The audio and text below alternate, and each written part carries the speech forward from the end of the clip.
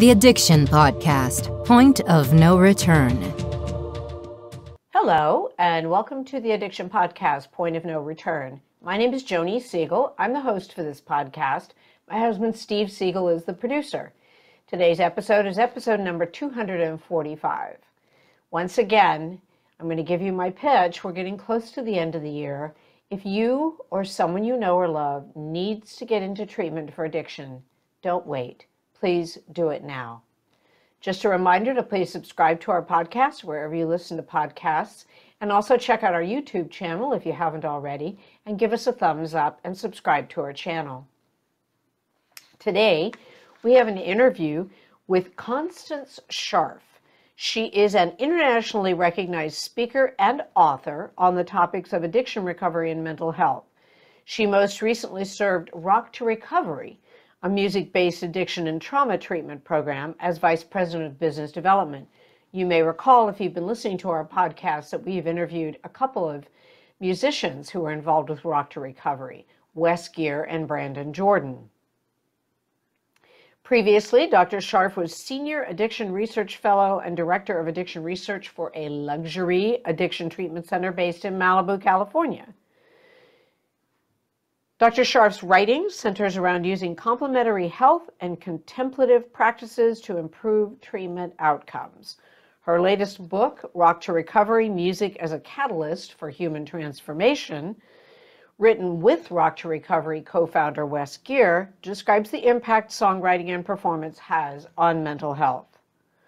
Dr. Scharff regularly travels the world speaking, teaching, and advocating for compassionate health practices that destigmatize mental health problems. Without further ado, let's talk to Dr. Constance Scharff. Constance Scharff. Do I need to call you Dr. Scharff? Whatever you like. Okay. Well, Dr. Constance Scharff, thank you for being willing to be on the podcast today and sharing your story. I know that you're doing a lot of really great things, but you also have your own story. So if we could start with that, where did you grow up? What was your experience with drugs? I was born in Fresno, California, in California's Central Valley, so the breadbasket of the nation. My parents were Jewish, and we had a hog farm. We had hogs and raisins. And so I grew up very far out in the country, outside of a little town called Fowler, for the people who know the area. And if your parents are Jewish and they're hog farmers, they're already not making good decisions, right? I'm sorry. I was going to make a comment on that. Like, okay, your family's Jewish and you're raising hogs. Okay. There. Right, right. So we already have some questionable decision making. So my family was very abusive, particularly my father. Before my father started sexually abusing me, I was actually raped and almost murdered at a public pool. Oh my gosh. Just a month shy of my 7th birthday.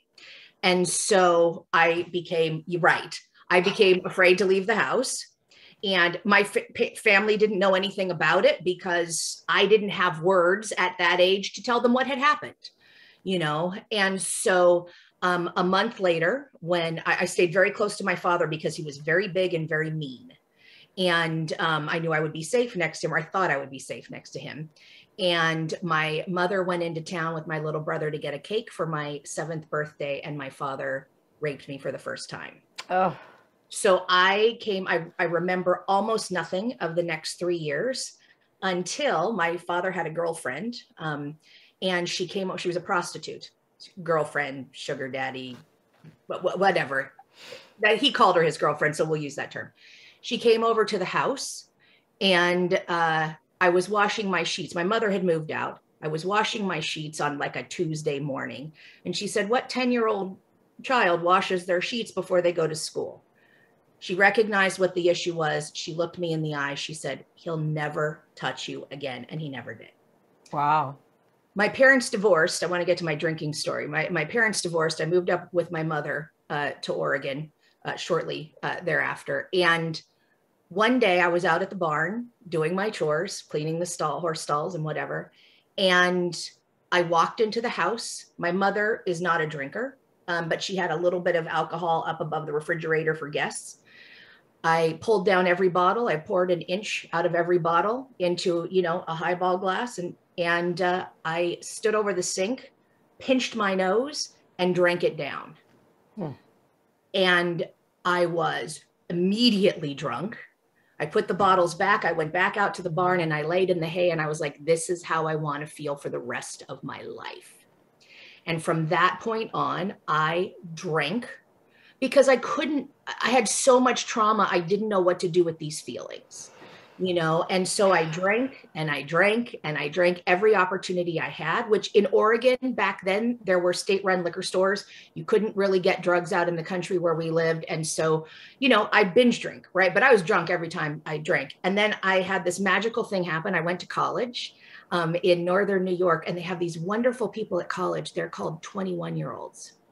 And they could go to the liquor store. And so they would go to the liquor store and, you know, the deal was one for you, one for me. And I was an alcoholic by the end of, I mean, truly by definition, alcoholic by the end of the first semester of college. Wow. Because I drank all the time, and I drank so that I wouldn't feel. I would sit when I was a little bit older, I would sit at the bar and I would feel my index finger, right? I'd feel it. And when it felt like wood, right? When I didn't have any more feeling, when I was numb, that's where I wanted to be. Now I'm a good alcoholic, so I kept drinking well beyond that point until I fell off the bar stool, right? But that's what I wanted. You know, the big book of Alcoholics Anonymous calls it drinking for oblivion. I wanted to feel nothing. And I want to say something about drugs. If drugs had been available in the country now, in the rural areas now, or then like they are now, right, I'd be dead, because I take everything. And I'm really only alive now because alcohol was what was available, and you throw up and you have a longer shot on alcohol than you do on heroin or fentanyl or any of those sorts of opioids. Wow. Wow. You had unbelievable amounts of trauma to deal with. Yeah. Wow. Yeah. So it's no wonder, you know, was trauma the cause of my alcoholism? I don't know. Would I have become an alcoholic anyway? It works for me. It works for me. And so I'd say probably yes. But because I had so much early trauma, man, it worked. It worked well. It worked fast. And I didn't care if I was going to die. So by the time I was 22 years old, I graduated from college with in 4 national honor societies, with all the, you know, Latin and departmental honors. But I walked across the stage. I didn't really realize you're supposed to get a job after college. You know, my family, it was all about education. Everybody was going to go to college and you're going to get an education. And so when they called my name, I was so proud. And then they called the next person's name and I went, oh my God, I'm unemployed.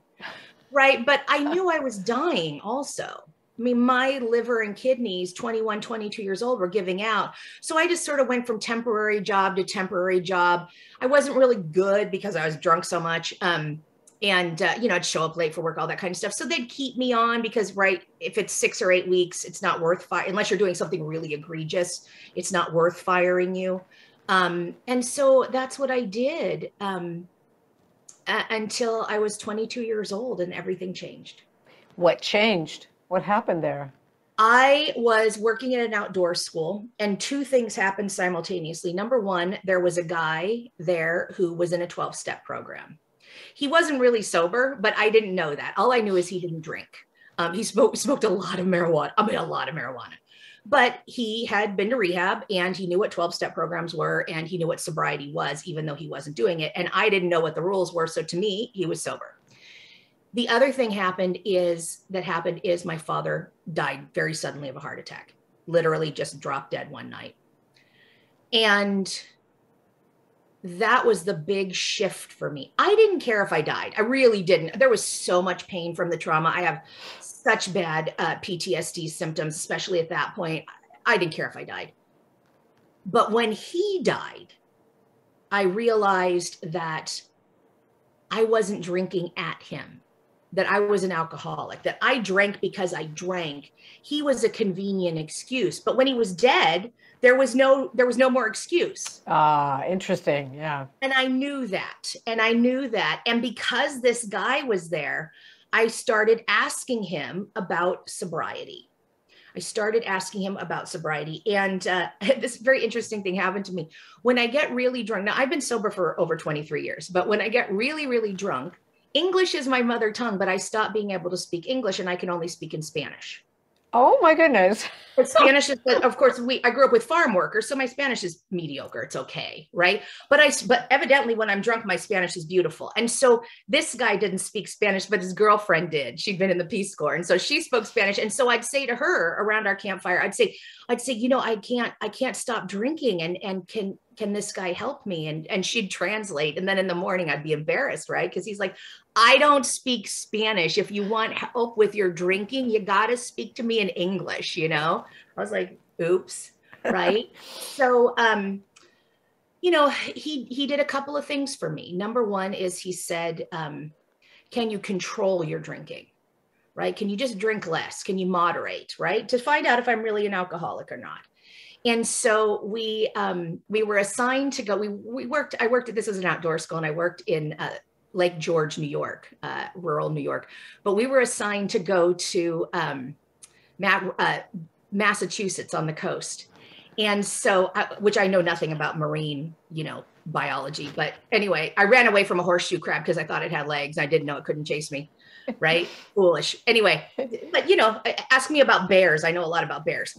So anyway, we had a beer budget. And so I was challenged to only drink, because I would have drunk the whole beer budget myself in the first night. I was challenged to drink only a 6-pack of beer a night. Well, I drink that. I could eke it out to 15 minutes, but then what am I going to do with the rest of my evening? Right? First of all, I'm not drunk enough. And second of all, I have to like talk to people and interact and, you know, all those kinds of things. So that was failure number one. And then failure number two was when we left, I was driving out to another job out in rural Montana.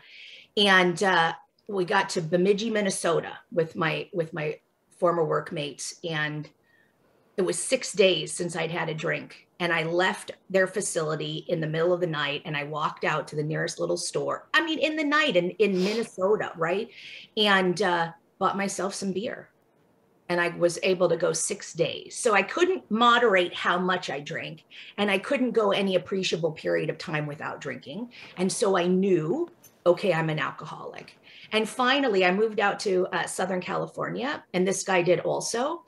And he got sick of me because I'd show up at his house drunk and, you know, not know where my car was, having driven 3 hours, you know, through Los Angeles and, you know, Orange counties and whatever. And he said, listen, either get help or don't call me anymore.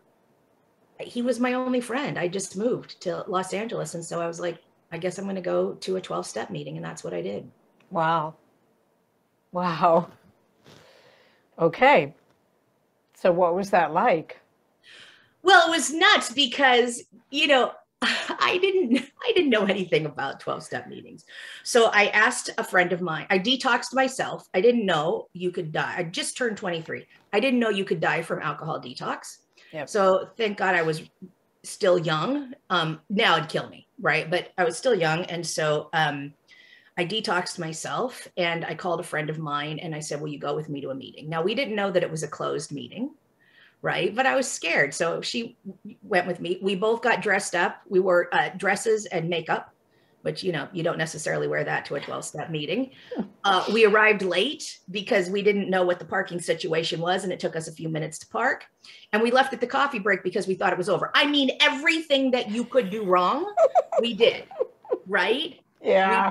But I went and I heard the message. And the next day, I went back on my own to a different meeting, and I sat next to a woman who had been a stripper, and the parking meter was only for an hour and the meeting was for an hour and a half. And so I got up after an hour to go put money in the meter. And she said, no, don't leave. And I said, well, I have to put money in the meter. I'm going to get a ticket. She said, you're going to get a ticket, sit down. And because she knew I would leave. that she's like, you're not going to go put money in the meter and come back. And I was like, yeah, that's true. And I did get a ticket. So it was the most expensive 12-step meeting I've ever been to. But also she became my sponsor because A, she understood me, and B, you know, they said to me, find someone who has what you want. And I was like, well, she's the prettiest woman in the room. You know, all the guys like her, you know, like she's funny, she's outgoing, she's a lot of things that I'm not. And I was like, that's what I want. Because I thought that I'd get sober and magically, you know, lose a bunch of weight and all the guys would like me and whatever. But I didn't realize that it was the trauma that was keeping me from that. And so what happened for me is I did what I was told. I really did what I was told in the 12-step rooms. But I wasn't able to get sober because what would happen is the trauma would come rushing in. And so after, you know, 90 days, you know, 6 months, I would have to drink again because at that time, we're talking about the mid 90s, right? There wasn't good trauma treatment available. And so I started at that point, really a quest to learn how to be sober. And I was struck sober after 2.5 years of relapsing. A very good, very dear friend of mine, called me and said that I'd met in the 12-step rooms, said that he had liver cancer. And I couldn't come to his house if I wasn't clean because he was afraid that I'd take his drugs, which was never my deal, but those were his rules. Right. And I figured I could be I really adored this man. He was a best-selling novelist and he encouraged me to write. He said, you're a writer and you write your books, you know? And I figured I could be sober longer than he would live. I figured I could white knuckle it that long. From diagnosis to death was 5 months for him. And the last time I saw him, I was complaining, you know, I was a newcomer. I was complaining about everything. I was complaining actually about traffic and bitching and moaning. And he pulled, because I went over to his house, you know, 4 or 5 times a week. He pulled his oxygen mask off. He said, well, I'm dying. He flicked it back on and I thought, wow, what a jerk you are. Pay attention to the dying man. How about that? Instead of complaining about traffic. And I said to him, I said, what do you want? And he said, I want to see you get 100 days sober. He died. I had 103 days. Oh, wow. I had 103 days. And it was Friday night, which was when our home group was. And on my way to that meeting, I mean, crying, the car drove itself there because I was a mess. I should not have been behind the wheel of a car, sobbing. And I felt his presence in the car.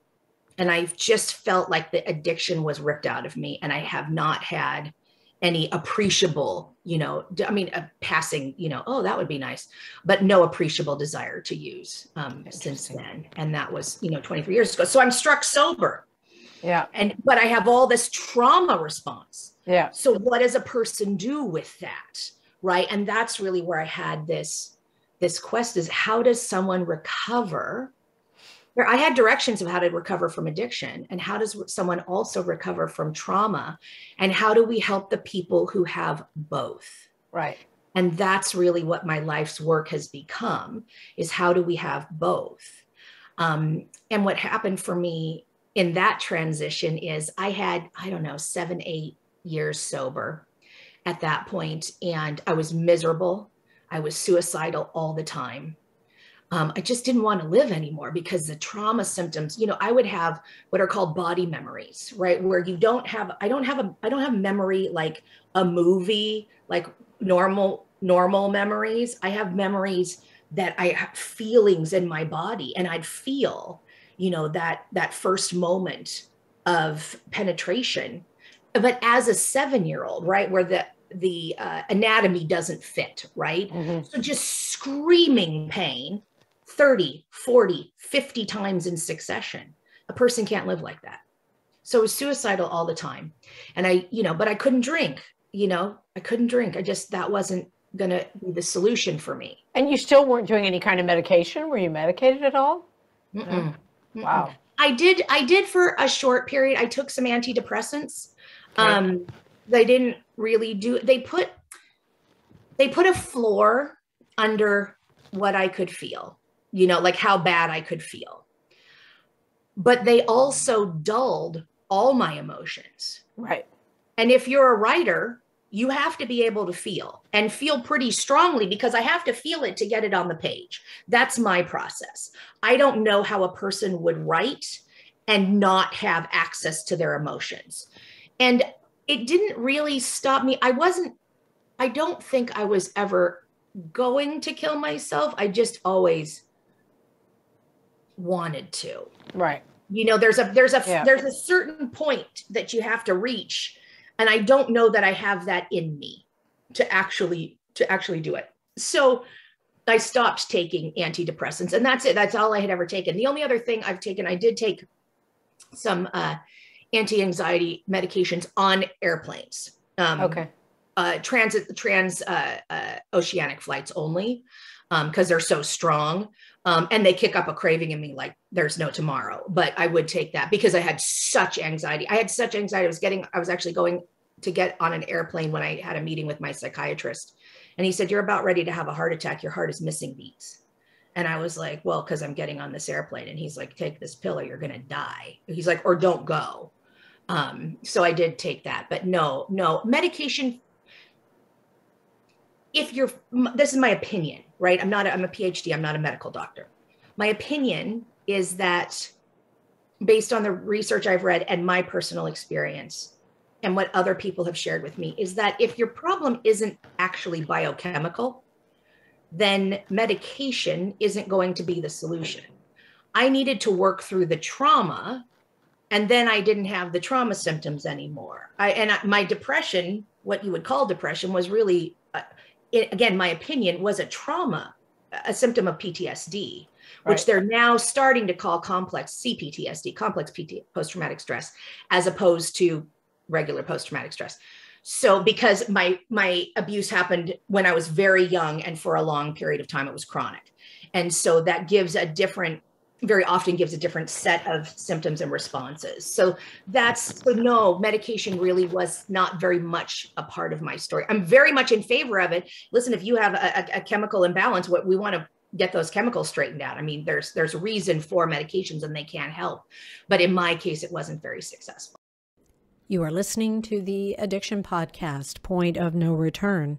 For more information on the podcast, or to reach out if you have a story you would like to share with us, go to our Facebook page by the same name, or you can email us at theaddictionpodcast@yahoo.com, or go to our website, theaddictionpodcast.com, or call us at 727-314-7080.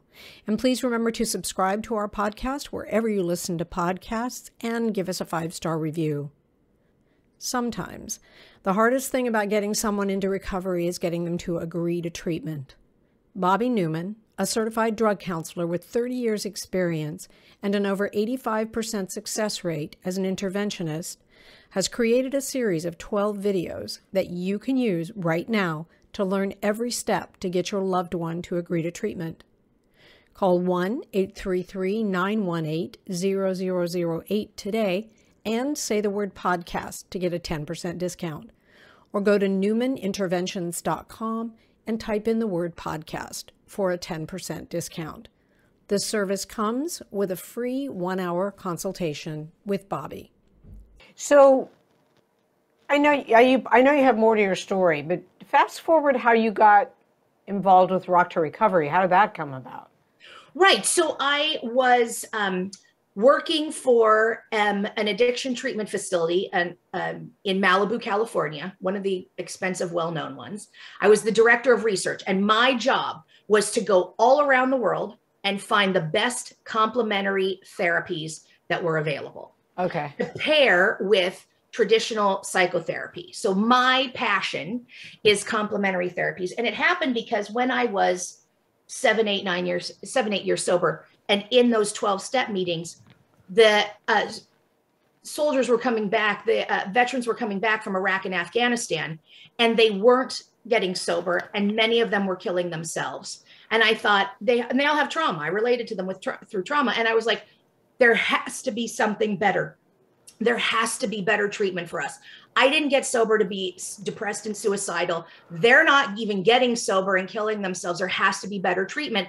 And that's what I wanted to find. And so a friend of mine owned this treatment facility, and he said, come to work for me and find it. And we'll put it to work in our treatment facility. And that's how I wrote my first book, Ending Addiction for Good, with Richard Tate. Okay. So I was at this treatment facility, and I lived not anywhere near Malibu. And I would come in one day a year to do continuing education for the psychotherapists at the facility. And while I was having lunch, Sonny Mayo, whose story is in the Rock to Recovery book, walked in and he said, hey, doc, do you want to see my music session? And he told me about Rock to Recovery, right? So people who are in treatment, this was a detox group that I went and saw, write and record a song in about an hour and 15 minutes, whatever it is. So in a session, they write and record a song. And these are non-musicians. Right. This guy tells me that he's going to write and record a song with non-musicians in detox. I know who these people are, right? I've seen them already around the facility. I was like, no way. This is a train wreck, absolute train wreck. I want to see it. And then when I do see it, I'm going to go to the owner and be like, why? You're sending me all around the world to study and research best practices. Why are we doing this thing? Right. So I go into the session and they write and record a song in an hour. Not only do they write and record a song in an hour, it's pretty good. I mean, they weren't going to win a Grammy, but they were engaged and they were involved and they left singing and they were happy. And I was like, what is this voodoo? And then the next morning I was flying out to go to the airport. But before that, I was going to give a lecture to the clients about addiction and recovery. And at the very high-end treatment centers, if you pay a lot of money, you get extra privileges. And one of the privileges you get at this place is you get to keep your phone. Well, Rock to Recovery has more than 21,000 songs now on SoundCloud. So the songs are uploaded to SoundCloud. The next morning, the different groups were sharing their songs with each other, right? So a guy would walk up, he's like, hey, did you hear the song by Raw Oysters? That was the group I listened to. And the other guy was like, no, did you hear the song by Folding Chair? And I was like, this is magical. When have you ever seen anyone in addiction treatment so engaged? When have I ever seen anyone so excited about recovery, wanting to stay, wanting to do the hard work? Never. And proud of what they'd accomplished. And so by the end of the year, I was involved with Rock to Recovery because what I found out was that they wanted a book written. They wanted a doctor to come on. Actually, Wes initially wanted medical research done, and Rock to Recovery is in the process of getting, actual research projects done on its programs. There are two different research teams that are working on that right now. But I was like, you don't want research. You want a popular press book, because the important thing, listen, insurance is going to pay for or not pay for anything. It's going to fight paying for anything that it doesn't have to pay for. I was like, so you can do all the studies you want to show how effective it is. It's not going to change what insurance does. I said, write a popular press book, and we can tell the public about the magic of music, in particular of all the complementary therapies, and what music itself does. And so that's what we did. We wrote a book, Rock to Recovery. Wow. Wow. It's interesting, we've had Brandon Jordan on from Rock to Recovery, and we've had Wes Geer on. Yes. I don't know, you're telling us stuff that we haven't heard before, and it's fascinating. I mean, I'm a singer, so I grew up with music. Okay. My mom was an organist and directed the choir, sang in the choir, played the organ. And so music's always been a big part of my life. And when I very first heard, I think we interviewed Wes first, when I heard about it, I think, it really resonated with me, how that it makes total sense. But you explained it a little bit better, and I like that. I think that's amazing. Yeah. So here's the thing about music. I'm the science behind all of it, right? They're musicians. Everybody in Rock to Recovery, they're all musicians. And so they go in and do what they do. Wes came to it by accident, right? He had been in rehab, and there had been, no music there, but he had his guitar and he'd play, songs between the sessions, make up silly little country songs. And he's like, wait, people really respond very well to this, right? So I came in after I saw that it wasn't a debacle. I went immediately into the research, right? Before I signed on with the group, I went immediately into the research and said, why does this work? And I got a very clear picture. And one of the things that I had worked on before that, like I said, with my previous book, Ending Addiction for Good, what we found is that there is a synergistic effect that happens with complementary therapies. Listen, none of us, Wes or Brandon Jordan or Sonny or I, none of us are going to tell you that writing a song cures addiction. Like that's just not how it works. No, I know. I understand. Right. But when we put these different modalities together independently, they're all nice and they all make you feel good, but none of them are curative. But something happens when we put them together that they become synergistic in more than the sum of their parts. So music's contribution is that it builds a community of support when you're doing it like Rock to Recovery in a group, right? Because listen, in rehab, everybody hates everybody else. Right. You don't feel good. Right. You're on your last nerve. You're not there to make friends. No, you're not having your best day. And if that guy talks about his mother, girlfriend, kid, boss one more time, I'm gonna rip his throat out. Right. And so then we put you in this group and now you have to write a song together. And what we found is that through that vulnerability, because part of what Rock to Recovery specifically does is there's a check-in process. You know, and we found out like there's in the book, we've included lyrics of some of the songs that people have written. And one is from a veteran. And they talk about, Hanley talks about wanting to kill themselves. And they were very clear when they came to the Air Force Wounded Warrior Care event that their intention was, I'll try it, but then I'm going to shoot myself. And that's what they wrote about. And they wrote, you know, I wanted to shoot myself on Sunday. Well, when you bring that to the group and then sing it as a spoken word piece and present it to an Air Force hangar full of, you know, the generals are there and your comrades are there, it builds a community of support and people are going to check in on you. Yeah. Right. And so that's something that's different about music. The other thing that music provides is it dumps serotonin, oxytocin, and dopamine into the brain. Mm-hmm. Yep. Now, so it makes you feel better. So if you and I, let's just assume you and I have normal brain chemicals, right? So we're here on any given day. Let's say we have a bad day, right? And so you're in your car and you're driving home and a song you like comes on the radio and you sing along to it. You do your own carpool karaoke. You do not care who's listening. You do not care if you hit a bad note. What happens? You feel better, right? Because your brain dumps all these feel-good chemicals. So you and I go from here to here. We're like, wow, that's great. But if you're in an addiction treatment facility, if you have trauma, or if you have, you know, these other, you know, issues, your brain chemicals are probably down here, right? Then we play music and sing together. Again, your brain does not care if you're good. It only cares that you do it. Now it dumps those feel-good chemicals and you jump up to here. Yeah. Right? You and I had just a little bump. They get what feels like a huge bump from the same amount of chemicals. So they leave with a natural high. So what happens is people want to keep doing it and they stay in treatment. Interesting. They stay in treatment. So those are the two things that Rock to Recovery can give you. Most people don't have access to that. So what about you and I who are not in an addiction treatment or a mental health facility or an eating disorder clinic? So the book Rock to Recovery has 18 stories in it. Mine is one of them. Wes is number 1. I'm number 18 because in Jewish tradition, 18 is chai, it's life, okay. Right? So it's I wanted to be the last chapter, the life chapter. But we show you how you can use music in your own life, whether it's writing your own lyrics, you know, because one of the things about music too is it allows us access to emotions that we can't talk about.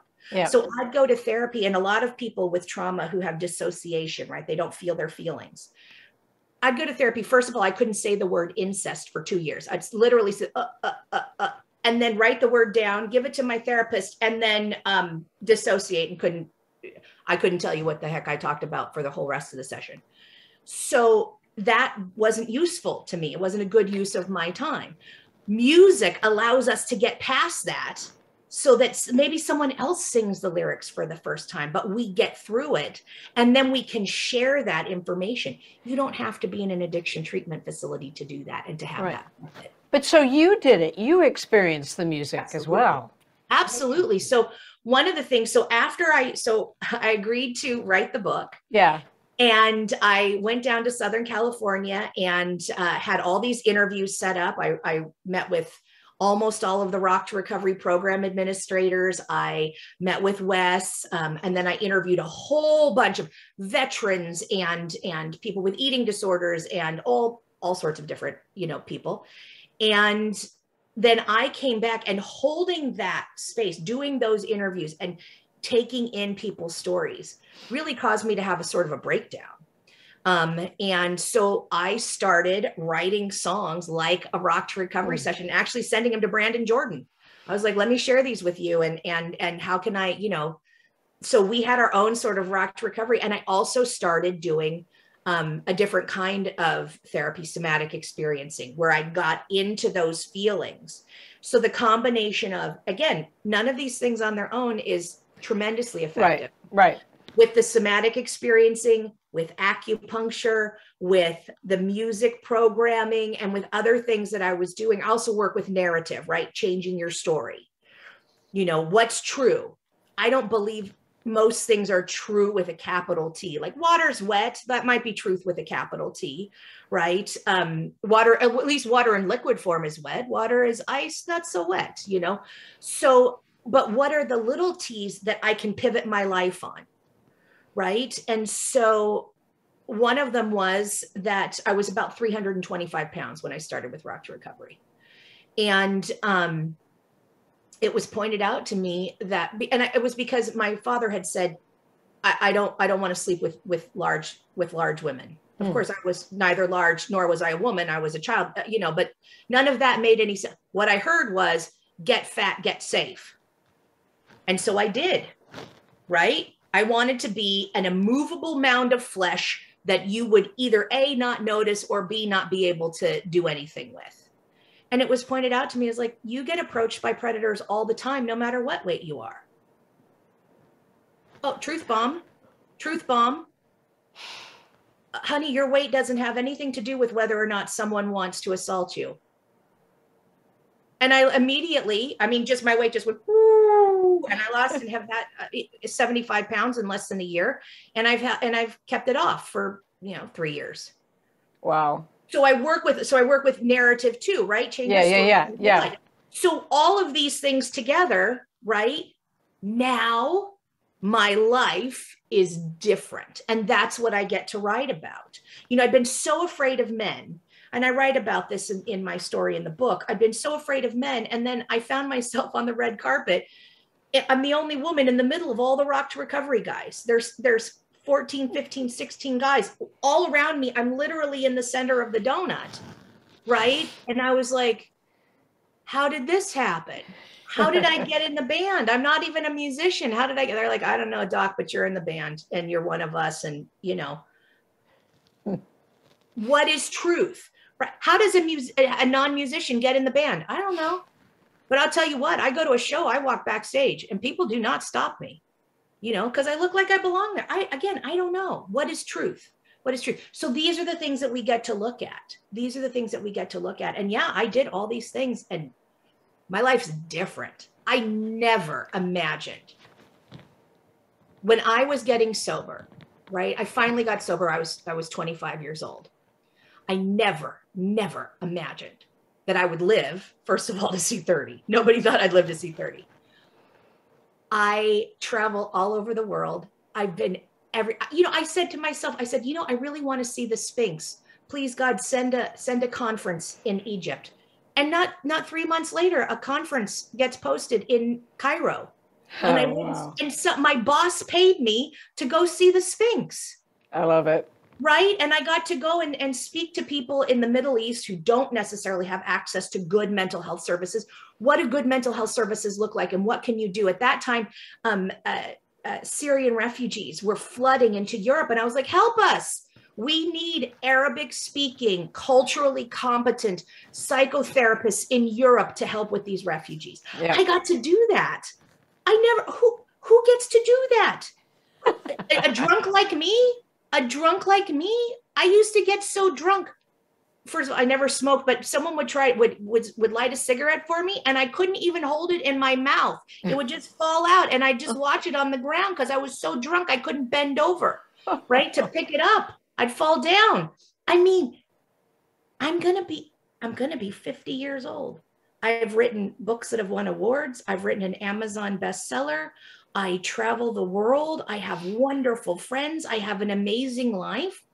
A drunk like me should not have that. And that's why I'm so passionate about complementary therapies, because I'm like, healing is possible. You do not have to suffer.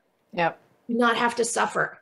And we give you step-by-step instructions on how to use music to help improve your life in the book. I think that's wonderful. Absolutely wonderful. Is the book available on Amazon? Everywhere books are sold. Yeah, it's ebook, paperback, and in probably right after Thanksgiving will be audiobook as well.